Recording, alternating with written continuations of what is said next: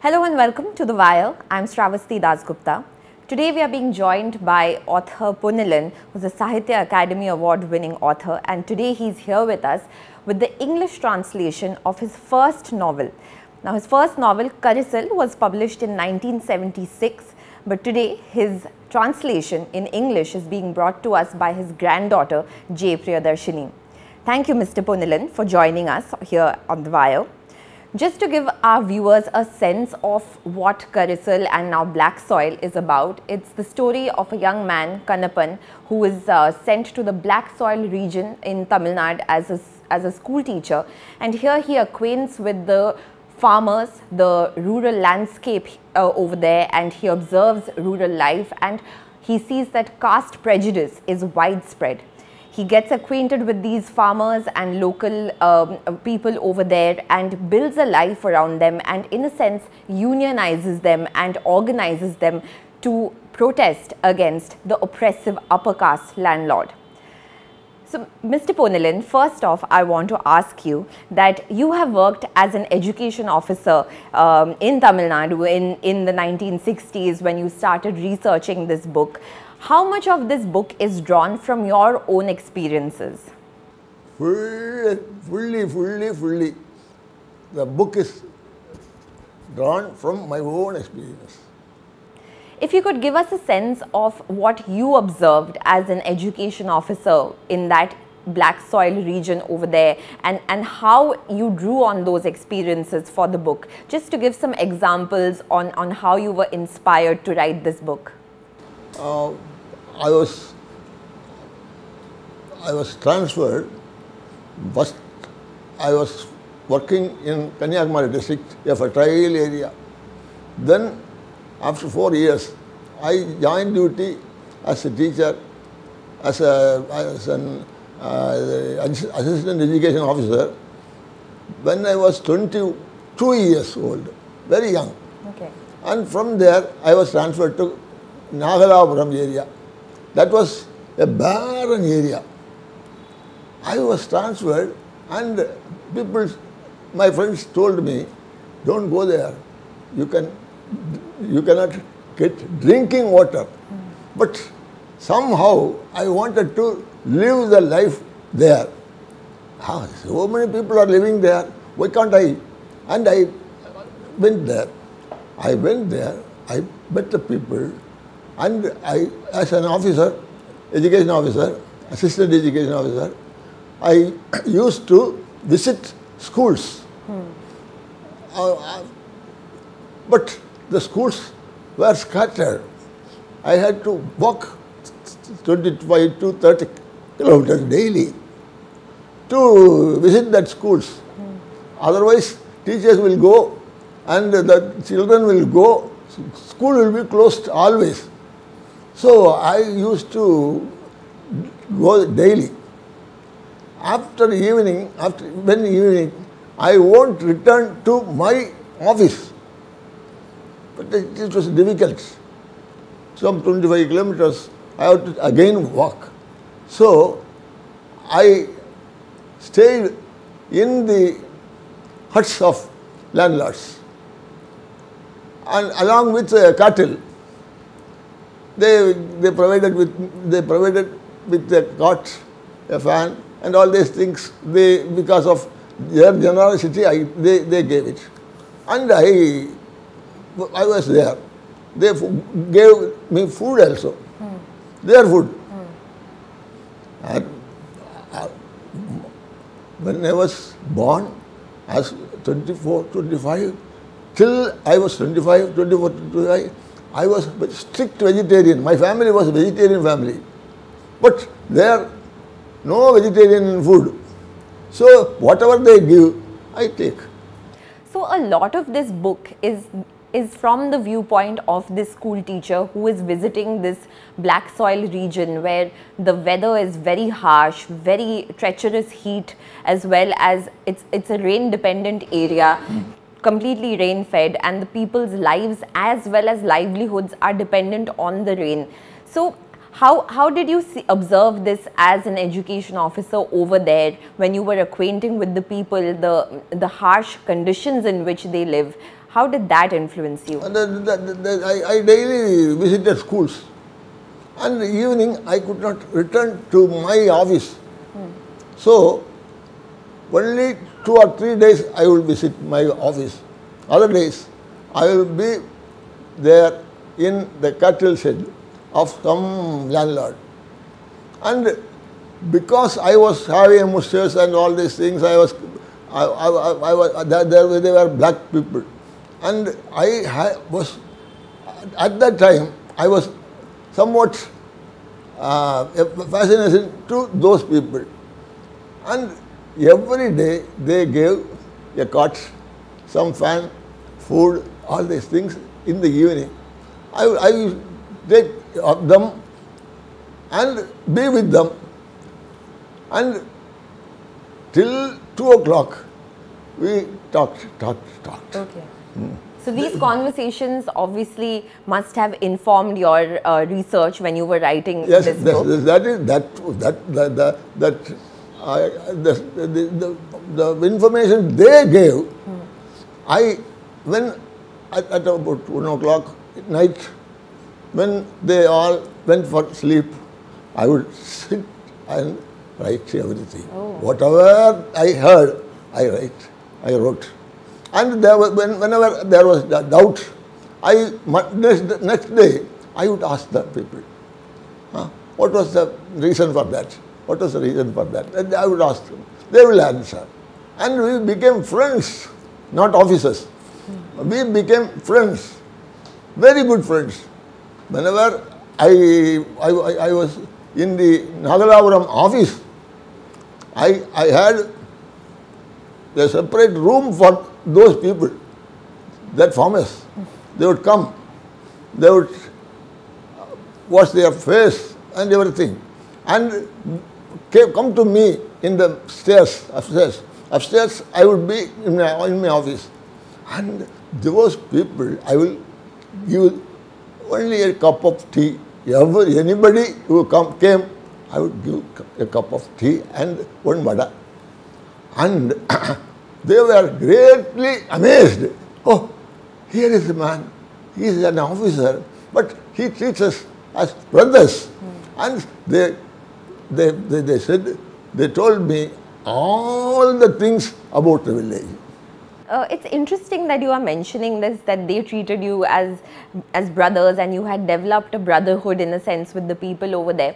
What is an important part of this book is the caste prejudice that is prevalent in that area, and this book really explores the inequalities in those villages. And at the heart of this book is, of course, the idea of caste conflict between this oppressive upper caste landlord and lower caste agricultural laborers and farmers who in a sense agitate against him, but they are also oppressed till the school teacher kind of comes and manages to give them some strength and support and unionizes them in a sense. So now that 50 odd years have passed since this book first came out, do you see any difference in the India of today in terms of caste struggle?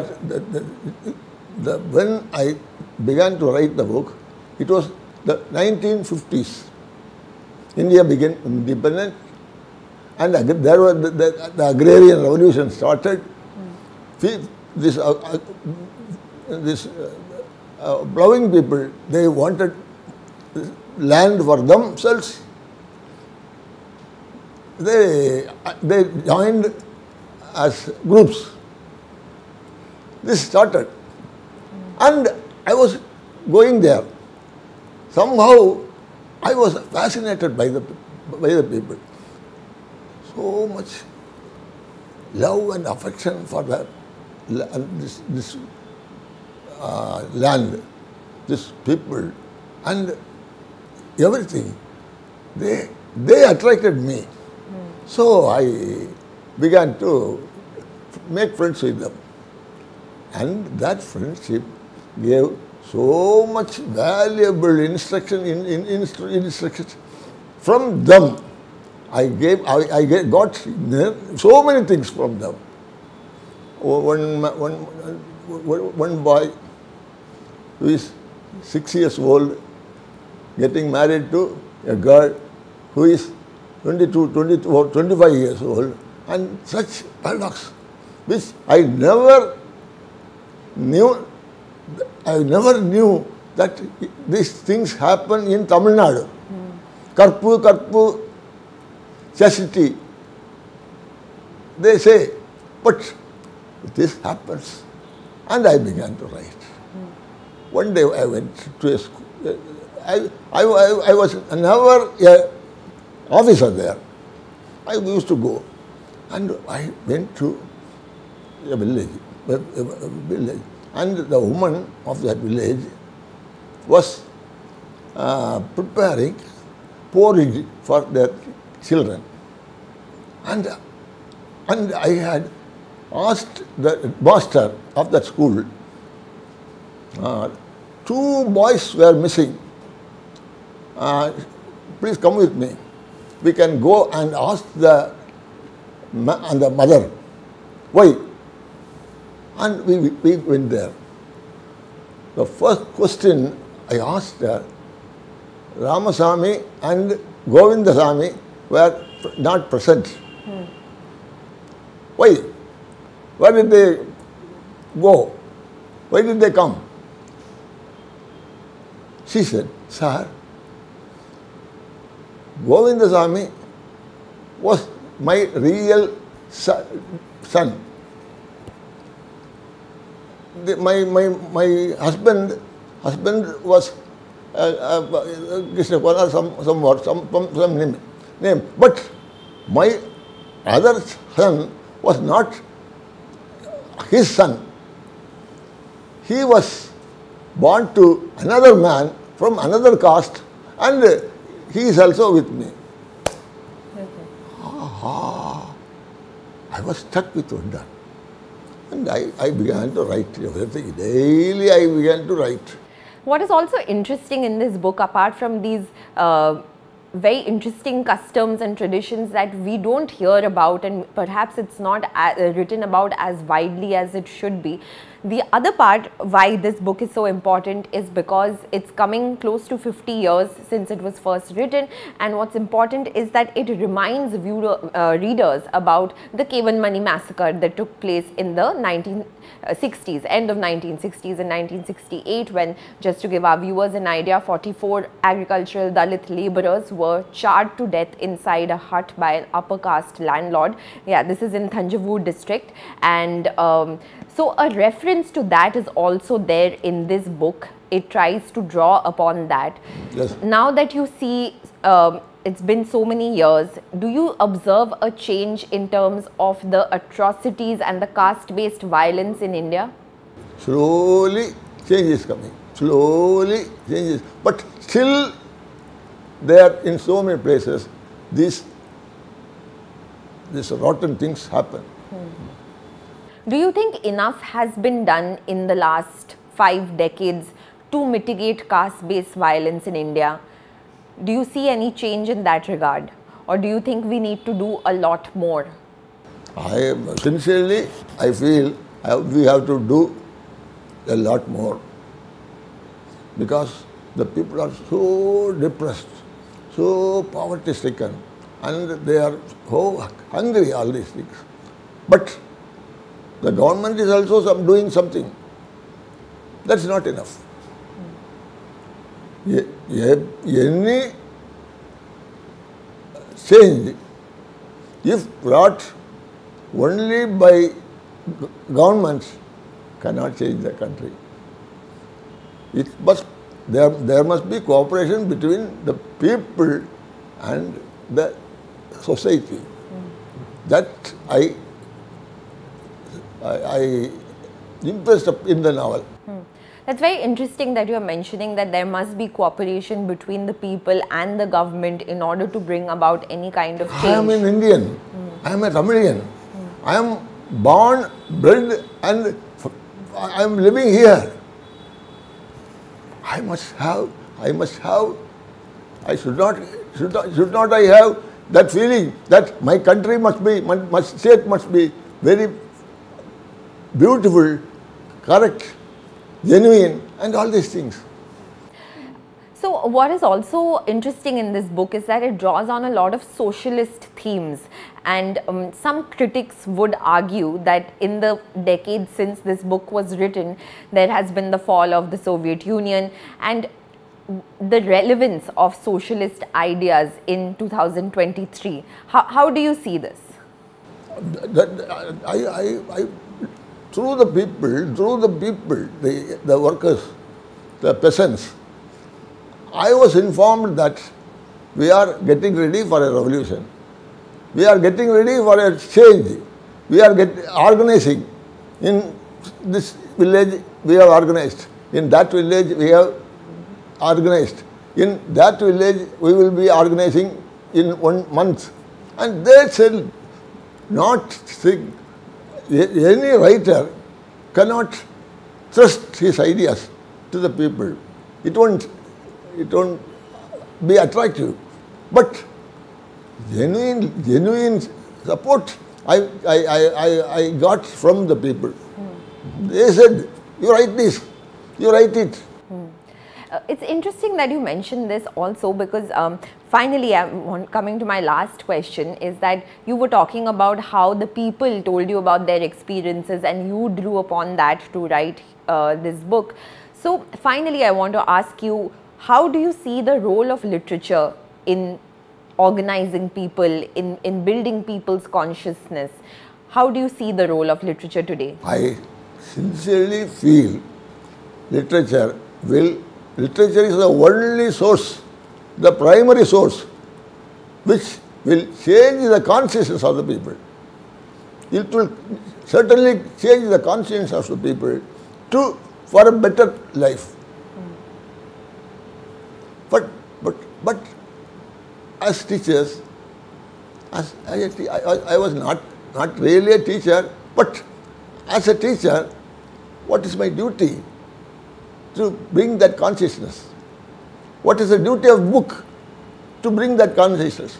Everything depends upon our teacher's work. So I did it.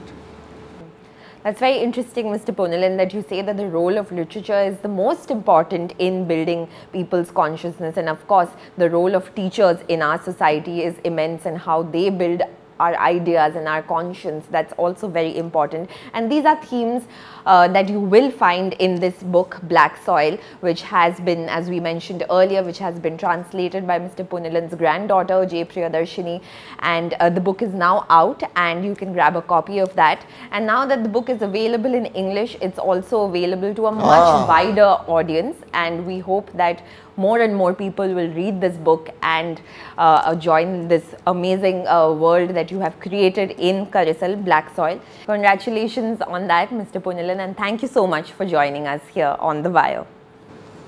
Thank you. I am also thankful to you for asking so many questions very, very emotionally and recording everything. Thank you. Thank you. Thank you.